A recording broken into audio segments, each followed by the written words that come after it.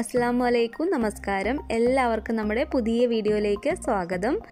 ഇന്നത്തെ നമ്മുടെ recipe oven ഒന്നും ഉപയോഗിക്കാതെ തന്നെ ഗോതമ്പ് പൊടി കൊണ്ട് നമുക്ക് ഉണ്ടാക്കിയെടുക്കാൻ പറ്റുന്ന ഒരു ചോക്ലേറ്റ് ബിസ്ക്കറ്റ് ആണ്. നമ്മൾ കടയിൽ നിന്നൊക്കെ വാങ്ങിക്കുന്ന ബിസ്ക്കറ്റ് പോലെ തന്നെ നല്ല രുചിയുള്ളൊരു ബിസ്ക്കറ്റ് ആണ്. അപ്പോൾ നമുക്ക് ഈ ബിസ്ക്കറ്റ് എങ്ങനെയാണ് ഉണ്ടാക്കുന്നതെന്നൊന്ന് നോക്കാം.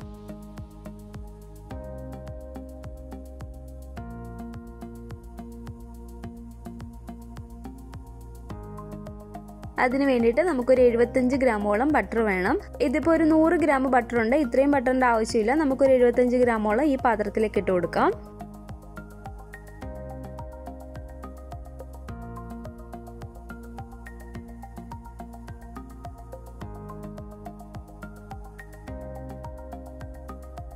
ഒരു സ്പൂണോ അല്ലെങ്കിൽ ഒരു വിസ്കോ ഉപയോഗിച്ച് നമുക്കിത് നന്നായിട്ടൊന്ന് ബീറ്റ് ചെയ്തിട്ടെടുക്കാം.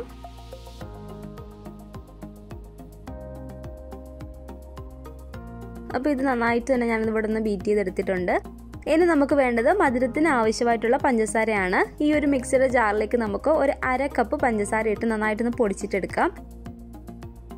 പഞ്ചസാര ഇവിടെ ഞാൻ നന്നായിട്ട് തന്നെ പൊടിച്ചെടുത്തിട്ടുണ്ട് കേട്ടോ. ഇത് നമുക്ക് ഈ ബട്ടറിലേക്ക് ഇട്ട് കൊടുത്തിട്ട് നന്നായിട്ടൊന്ന് മിക്സ് ചെയ്തിട്ടെടുക്കണം.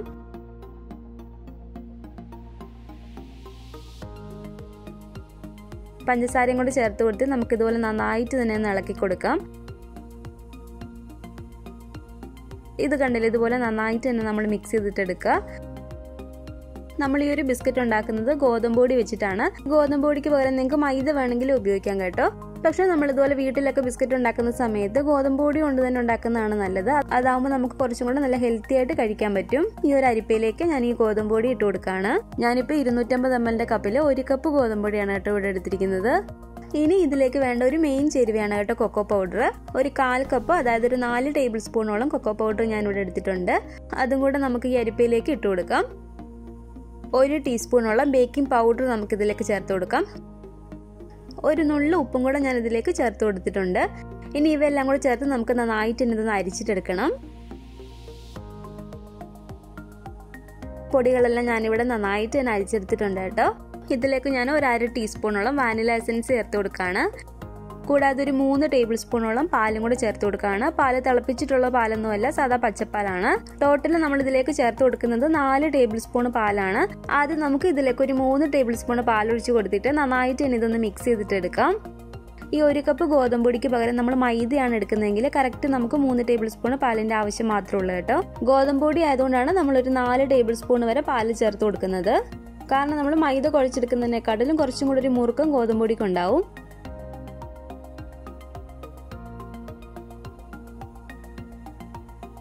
അപ്പോൾ വീണ്ടും ഇതിലേക്ക് 1 ടേബിൾ സ്പൂൺ പാലും കൂടെ ചേർത്ത് കൊടുത്തിട്ട് നമുക്ക് നന്നായിട്ട് ഒന്ന് മിക്സ് ചെയ്തിട്ടെടുക്കാം. അപ്പോൾ ടോട്ടൽ ഇത് കുഴച്ചെടുക്കാൻ വേണ്ടിയിട്ട് നമ്മൾ 4 ടേബിൾ സ്പൂൺ പാല് മാത്രമേ ഉപയോഗിച്ചിട്ടുള്ളൂ. അപ്പോൾ ഇതുപോലെ നന്നായിട്ട് ഒന്ന് കുഴച്ചിട്ടെടുക്കുക. കണ്ടില്ല, ഇതുപോലെ നല്ല സോഫ്റ്റ് ആയിട്ട് നമുക്ക് കിട്ടണം. ഇനി ഒരു ചപ്പാത്തി പലകയിലോ കൗണ്ടർ ടോപ്പിൽ ഒരു പ്ലാസ്റ്റിക് റാപ്പ് ഇതുപോലെ വിരിച്ചു കൊടുക്കുക. അല്ലെങ്കിൽ ഒരു പ്ലാസ്റ്റിക്കിന്റെ കവർ നമ്മൾ ഇട്ട് കൊടുത്താലും മതി. അതിന്റെ മുകളിലേക്ക് നമുക്ക് ഇതുപോലെ ഈ മാവ് വെച്ച് കൊടുക്കാം. ഇതിന്റെ മുകളിൽ ഇതുപോലെ ഒരു ബട്ടർ പേപ്പർ ഇട്ട് കൊടുത്തിട്ട് നമുക്ക് ആദ്യം കൈ കൊണ്ട് ഇതുപോലെ ചെറുതായിട്ടൊന്ന് പരത്തി കൊടുക്കാം. ശേഷം നമുക്ക് ഇതുപോലെ നന്നായിട്ടൊന്ന് പരത്തിയിട്ടെടുക്കാം. ഒരുപാട് അങ്ങ് കട്ടി കുറഞ്ഞു പോകരുത്. ചെറിയൊരു കട്ടിക്കിരിക്കുന്ന രീതിയിൽ വേണം നമ്മൾ പരത്തിയിട്ടെടുക്കാൻ വേണ്ടിയിട്ട്. ഇതുപോലെ മുഴുവൻ മാവായിട്ട് എടുത്ത് പരത്താൻ ബുദ്ധിമുട്ടാണെങ്കിൽ പകുതി മാവ് എടുത്തിട്ട് പരത്തിയാലും മതി.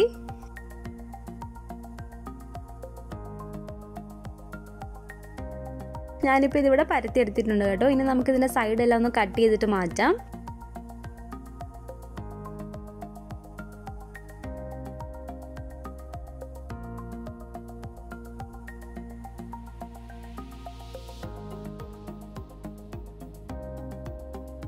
സൈഡിൽ നിന്ന് നമ്മൾ കട്ട് ചെയ്തെടുത്ത് മാറ്റിയ മാവ് വീണ്ടും ഒന്ന് ഉരുട്ടിയിട്ട് ഇതുപോലെ തന്നെ നമുക്ക് പരത്തിയിട്ടെടുക്കാം. ഞാനിപ്പോൾ ഇത് നമ്മുടെ ഒരു ബോർബൺ ബിസ്ക്കറ്റിന്റെ ഒരു വീതിക്ക് നീളത്തിനൊന്ന് കട്ട് ചെയ്തിട്ടെടുക്കുകയാണ് ഇതുപോലെ.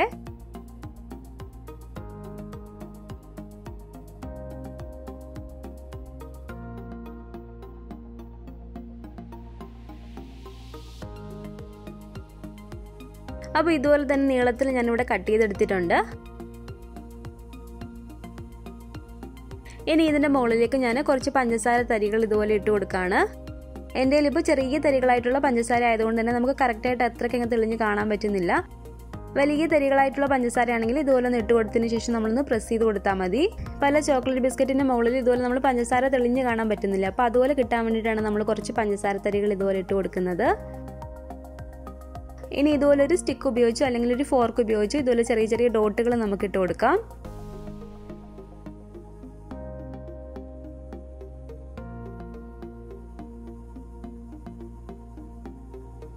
ഏകദേശം നമുക്ക് ഒരു ബോർബൺ ബിസ്ക്കറ്റിന് ഒരു ഷേപ്പ് കിട്ടാൻ വേണ്ടിയിട്ടാണ് കേട്ടോ നമ്മൾ ഇതുപോലെ ഒരു കുത്തുകുത്തിട്ട് കൊടുത്തിരിക്കുന്നത്.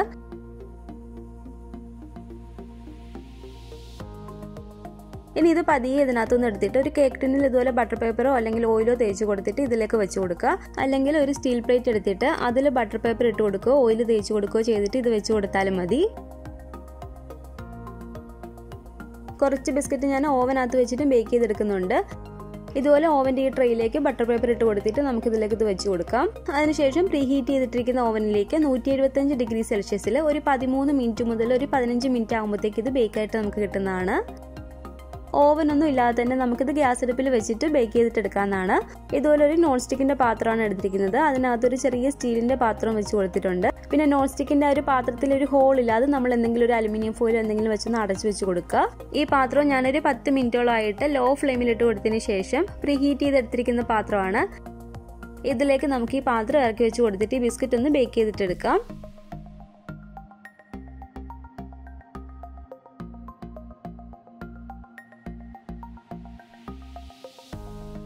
ലോ ഫ്ലെയിമിൽ ഇട്ട് കൊടുത്തതിന് ശേഷം ഒരു 20 മിനിറ്റാണ് ഇത് കുക്കായി വരാൻ എടുക്കുന്ന സമയം. അപ്പോൾ ഇതൊന്ന് ബേക്കായിട്ട് വരുന്ന സമയം കൊണ്ട് നമുക്ക് ബാക്കിയുള്ള മാവും കൂടെ ഒന്ന് പരത്തിയിട്ട് ഇതുപോലെ കട്ട് ചെയ്തിട്ട് എടുക്കാം.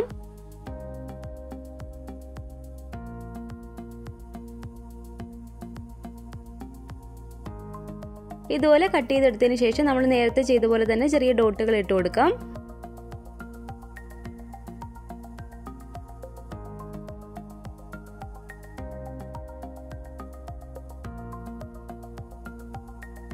കുറച്ച് പഞ്ചസാരയും കൂടി ഇതുപോലെ ഒന്ന് വിതറി കൊടുത്തതിന് ശേഷം പതിയെ ഇതുപോലെ ഒന്ന് പ്രസ് ചെയ്ത് കൊടുക്കുക.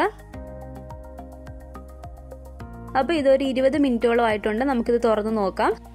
അപ്പോൾ നമ്മുടെ ബിസ്ക്കറ്റ് ഇവിടെ റെഡി ആയിട്ട് വന്നിട്ടുണ്ട്. ഇനി ഈ ഫ്ലെയിം ഓഫ് ചെയ്ത് കൊടുത്തതിന് ശേഷം നമുക്ക് ഈ പാത്രം എടുത്ത് വെളിയിലേക്ക് വെച്ച് കൊടുക്കാം. ബിസ്ക്കറ്റിന്റെ ചൂട് നന്നായിട്ട് തന്നെ ഒന്ന് പോയിട്ട് വരണം. ഈ ബിസ്ക്കറ്റ് എല്ലാം ഞാൻ ഗ്യാസ് അടുപ്പിൽ വെച്ചിട്ട് ബേക്ക് ചെയ്തിട്ട് എടുത്തതാണ് കേട്ടോ.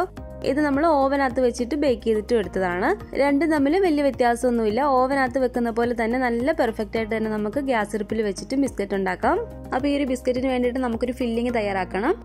ഈ ഒരു പാത്രത്തിലേക്ക് ഒരു 2.5 ടേബിൾ സ്പൂണോളം കൊക്കോ പൗഡർ നമുക്ക് ഇട്ട് കൊടുക്കാം.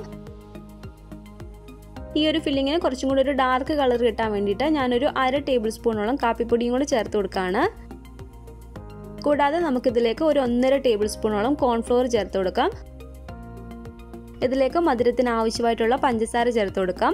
ഞാനിപ്പോൾ ഇതിലേക്ക് ഒരു 1/4 കപ്പ് പഞ്ചസാര ചേർത്ത് കൊടുക്കുകയാണ്. അതായത് ഒരു 4 ടേബിൾ സ്പൂൺ പഞ്ചസാര ഇതിലേക്ക് നമ്മൾ ചേർത്ത് കൊടുക്കുക. ഒരു 1/2 കപ്പ് പാലും കൂടി ഒഴിച്ചു കൊടുത്തതിന് ശേഷം നന്നായിട്ട് തന്നെ കട്ടകളില്ലാതെ ഒന്ന് ഇളക്കിയിട്ട് എടുക്കുക. ഇനി നമുക്കിത് ഫ്ലെയിം ഓൺ ചെയ്ത് കൊടുത്തതിന് ശേഷം നന്നായിട്ട് തന്നെ ഇതൊന്ന് ഇളക്കി കൊടുക്കണം. അത്യാവശ്യം ഇത് നല്ലപോലെ ഒന്ന് കുറുകിയിട്ട് വരണം. ഞാനിപ്പോൾ ഈ ചെയ്യുന്ന ഫില്ലിങ്ങിന് പകരം നിങ്ങൾക്ക് ബട്ടർ ക്രീം വേണമെങ്കിൽ അകത്ത് തേച്ച് കൊടുക്കാമെന്നാണ് കേട്ടോ. ഒരു 3 ടേബിൾ സ്പൂണോളം അൺസാൾട്ടഡ് ബട്ടർ എടുത്തിട്ട് അതിലേക്ക് ഒരു 2 ടേബിൾ സ്പൂണോളം കൊക്കോ പൗഡറും കൂടി ഇട്ട് കൊടുക്കുക. പിന്നെ നമ്മുടെ മധുരത്തിന് ആവശ്യമായിട്ടുള്ള ഒരു 1/2 കപ്പ് പഞ്ചസാര പൊടിച്ചും കൂടി ചേർത്തിട്ട് നന്നായിട്ടൊന്ന് മിക്സ് ചെയ്തിട്ട് എടുത്താൽ മതി. അപ്പോൾ അങ്ങനെ ഒരു ബട്ടർ ക്രീം ഉണ്ടാക്കിയിട്ട് നമ്മൾ ബിസ്ക്കറ്റിനകത്തോട്ട് തേച്ച് കൊടുത്താലും മതി. അപ്പോൾ നമ്മുടെ ഈ ഒരു ചോക്ലേറ്റ് കൊണ്ടുള്ള ഫില്ലിംഗ് ഇവിടെ റെഡി ആയിട്ട് വന്നിട്ടുണ്ട്. ഇതുപോലെ നമ്മളൊരു തവിയും കൊണ്ടൊന്ന് കോരി നോക്കുമ്പോഴത്തേക്കും ഒട്ടും തന്നെ താഴേക്ക് പോകാതെ കുറച്ചൊന്ന് കട്ടിക്കിരിക്കണം. അതാണ് ഒരു കറക്റ്റ് പരുവം. അപ്പോൾ പിന്നെ നമുക്ക് ഫ്ലെയിം ഓഫ് ചെയ്ത് കൊടുത്തതിന് ശേഷം ഇതൊന്ന് തണുക്കാൻ വേണ്ടിയിട്ട് വെക്കാം. ബിസ്ക്കറ്റിൻ്റെ അകത്ത് വെക്കാനുള്ള ചോക്ലേറ്റിൻ്റെ ഫില്ലിംഗ് ഇവിടെ തണുത്ത് വന്നിട്ടുണ്ട്. ഇനി ഇതുപോലെ ഒരു ബിസ്ക്കറ്റ് എടുത്തിട്ട് അതിൻ്റെ അകത്തേക്ക് നമുക്ക് ഈ ക്രീം ഇതുപോലെ തേച്ച് കൊടുക്കാം. നല്ലപോലെ ഇതുപോലെ ഒന്ന് തേച്ച് കൊടുത്തതിന് ശേഷം വേറൊരു ബിസ്ക്കറ്റ് എടുത്തിട്ട് നമുക്കിതൊന്ന് ഒട്ടിച്ചു കൊടുക്കാം.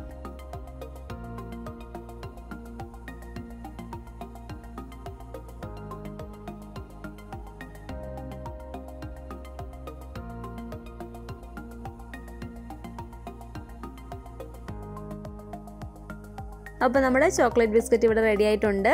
അപ്പോൾ ഇതുപോലെ തന്നെ നമുക്ക് ബാക്കിയുള്ള ബിസ്ക്കറ്റിനകത്തെല്ലാം ഇതുപോലെ ഫില്ലിംഗ് വെച്ച് കൊടുക്കാം.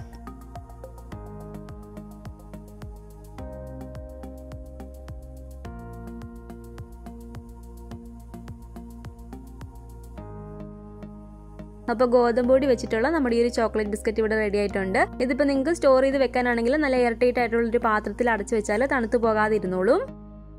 കുട്ടികൾക്കൊക്കെ ഇത് ഉണ്ടാക്കി കൊടുത്താൽ അവർക്ക് ഒരുപാട് ഇഷ്ടപ്പെടുന്ന ഒരു ബിസ്ക്കറ്റാണ്. പിന്നെ ഗോതമ്പ് പൊടിയും കൊണ്ടായതുകൊണ്ട് തന്നെ വിശ്വസിച്ച് നമുക്ക് നല്ല ഹെൽത്തി ആയിട്ട് തന്നെ കുട്ടികൾക്ക് ഉണ്ടാക്കി കൊടുക്കാനും പറ്റും. അപ്പോൾ നിങ്ങൾ ട്രൈ ചെയ്ത് നോക്കിയിട്ട് അഭിപ്രായങ്ങൾ മറക്കാതെ നമ്മുടെ കമന്റ് ബോക്സിൽ വന്ന് അറിയിക്കുക കേട്ടോ. പിന്നെ ഈ ഒരു ചോക്ലേറ്റ് ബിസ്ക്കറ്റിന്റെ വീഡിയോ നിങ്ങൾക്ക് ഇഷ്ടപ്പെട്ടെങ്കിൽ ലൈക്ക് ചെയ്യുക, നിങ്ങളുടെ ഫാമിലിയും ഫ്രണ്ട്സും ഒക്കെ ആയിട്ട് ഈ വീഡിയോ ഒന്ന് ഷെയർ ചെയ്ത് കൊടുക്കുക. അപ്പോൾ ഇതുപോലുള്ള റെസിപ്പികളൊക്കെ കാണാൻ നിങ്ങൾക്ക് ഇഷ്ടമാണെങ്കിൽ നമ്മുടെ ചാനൽ ഒന്ന് സബ്സ്ക്രൈബ് ചെയ്തൊന്ന് സപ്പോർട്ട് ചെയ്യണേ. കൂട്ടത്തിൽ ആ ബെല്ലൈക്കണും കൂടെ ഒന്ന് ക്ലിക്ക് ചെയ്ത് ഓൾ എന്ന ഓപ്ഷൻ കൊടുക്കുകയാണെങ്കിൽ ഞാനിടുന്ന എല്ലാ റെസിപ്പികളും നിങ്ങൾക്ക് നോട്ടിഫിക്കേഷൻ ആയിട്ട് കിട്ടുന്നതായിരിക്കും. ഇൻഷാ അല്ലാഹ് വീണ്ടും നമുക്ക് നല്ലൊരു വിഭവമായിട്ട് കാണാം.